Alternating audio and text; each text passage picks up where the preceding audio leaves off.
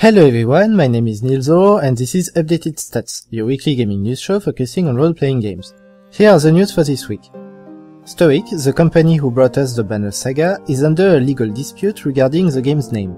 Company King, mostly famous for games such as Candy Crush Saga, filed a notice of opposition to prevent Stoic to trademark the Banner Saga by giving the reason that using the word Saga would confuse potential customers. After a public outburst regarding this, King emitted a public statement saying, and I quote, "King has not and is not trying to stop Banner Saga from using its name. We do not have any concerns that Banner Saga is trying to build on our brand or our content." But the notice of opposition remains the same and stipulates that Stoic's The Banner Saga mark is confusingly and deceptively similar to King's previously used Saga marks. Contacted by gaming news website Rock Paper Shotgun, Kings responded that they have no new comments to say on the matter.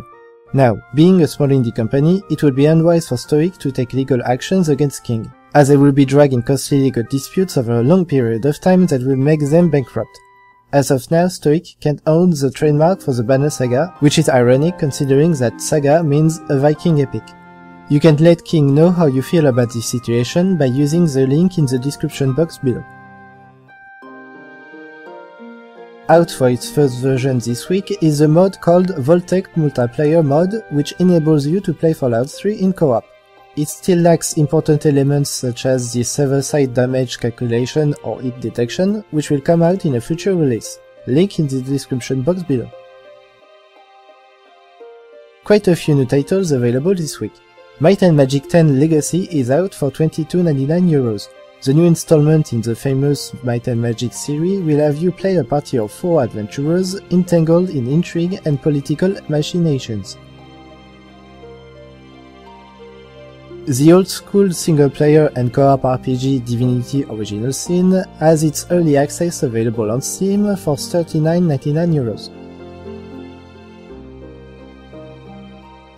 Paper Sorcerer, a stylish single-player turn-based RPG focused on strategy, party building, and environmental puzzle, has been released for the small price of €4.99. And finally, the iPad version for Baldur's Gate 2 Enhanced Edition is out for $40.99.